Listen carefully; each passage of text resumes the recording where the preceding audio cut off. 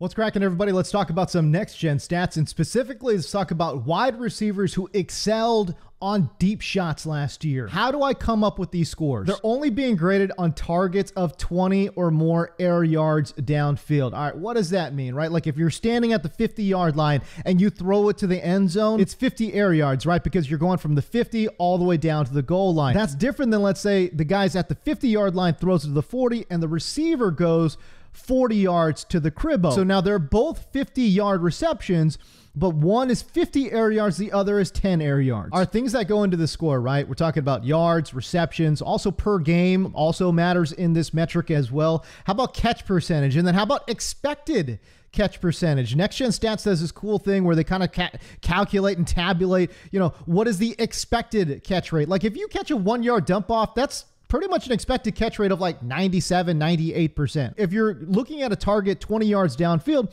obviously the difficulty level goes way up. Your expected catch rate goes way down. League average on these passes of 20 plus air yards is around 36%. Other things that go into the score. How about double team percentage? Tight window throw, so less than a yard of separation from a DB. Oh, by the way, separation also goes into this metric as well. I kind of sort of figure if you're getting a lot more separation on these deep passes, that's a good thing. There's a couple other things that go into it as well, but I'm not going to bog you down with the nitty-gritty. That's the general idea of what goes into these scores. All right, let's start with number 5, which is quite frankly the most surprising. Nelson freaking Agholor graded out as my 5th best wide receiver on deep passes last year. 82.9 overall score on these deep passes. Let's talk about why. How about the fact that he caught half of his 20 targets downfield? A 50% catch rate when the league average is 36%. That is awesome efficiency. 415 receiving yards on these opportunities. That was actually the 5th most in the NFL. And how about this? 6 of his 8 touchdowns scored last year came on deep balls last year. That was the 2nd most in the NFL. That's more than DK. That's more than Nuke. That's more than Devontae Adams. That's more than Mike Evans. And can we also talk about who is throwing him the damn ball? Does he have Patrick Mahomes throwing the ball? No. Does he have Deshaun Watson throwing Aaron? No, he's got Derek Carr. Nothing against Derek Carr, but he's just not in that tier, right? But now he's in New England with dead arm Cam Newton. Let's see how that turns out. All right, number 4 on this list. How about DK Metcalf? I know this one doesn't surprise you, but this man is an absolute freaking beast deep downfield. 480 receiving yards on these deep passes last year. That actually led the NFL. His 4 receiving touchdowns in this scenario, he tied a lot of different people, but it was tied for the 3rd most. By the way, this has nothing to do with next gen stats, but the fact that 8 wide receivers went ahead of DK Metcalf in that draft class, this is why the drunk guy at the bar thinks he can be a GM, because so many teams absolutely galaxy brain this thing to think that 8 wide receivers were somehow better than DK Metcalf. Hollywood Brown, smallish wide receiver, coming off of a broken damn foot. I'm a Pac-12 guy, but N'Keal Harry, JJ Arcega-Whiteside, like, what? I love the fact that Deebo Samuel went ahead of DK Metcalf too. Like, all of the reasons that you kind of sort of didn't like DK, the fact that he was very raw as a route runner, you could say the exact same thing about Deebo Samuel, and he went ahead of DK. AJ Brown went ahead of DK. Well, okay, actually, we don't have a problem with that. Mecole Hardman. Jeez, can you imagine the Kansas City Chiefs right now? Patrick Mahomes tossing to Tyreek Hill and DK Metcalf and Travis Kelce. Oh, God.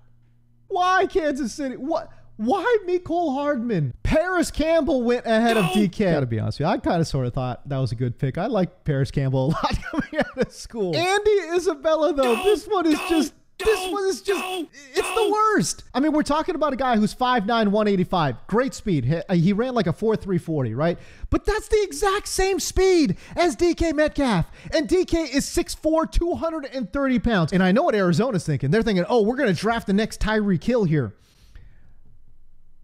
By the way, if you're going to gamble on an upside athlete that you think can absolutely burn, take DK DK Metcalf. All right, let's talk about number 3 on this list. How about Calvin Ridley? He caught 14 passes of 20 or more air yards downfield. That was actually the most in the NFL. He had 431 receiving yards on these kind of targets last year. That was actually the 4th most. He had 36 deep targets last year. That was the most in the NFL. More than Tyreek Hill and more than Chase Claypool, who both had the 2nd most with 32 a pop. How about number 2 on this list? Brandon Cooks, 86.18 overall deep ball score. Why did he score so well? Well, he saw 22 targets and he caught 12 of them. His 55% catch rate, again, way above league average of around 36%, but actually 18% over expectation per Next Gen Stats as well. So again, hyper efficient. Those 12 receptions that he had on deep passes last year, again, just as many as Tyreek Hill, just as many as DK Metcalf,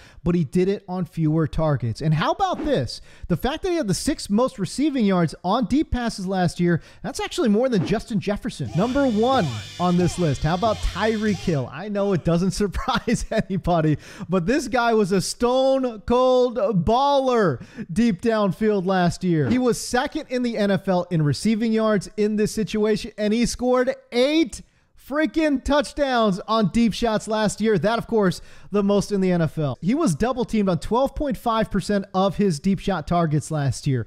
Of wide receivers who saw at least 15 targets deep downfield, that was the 3rd highest double team rate. And man, just think about this. The fact that teams knew that he was going to go deep, and the fact that they doubled him at a high rate, and yet he still burned them deep. 8 touchdowns, the most in the NFL. Teams knew this was coming, and they could not stop it. All right, that's it for me. Those are your top 5 deep shot artists in 2020. If you want to see more Next Gen related content, hit like, hit subscribe, and we'll get it for you. But for now, I got to be like Tyreek Hill.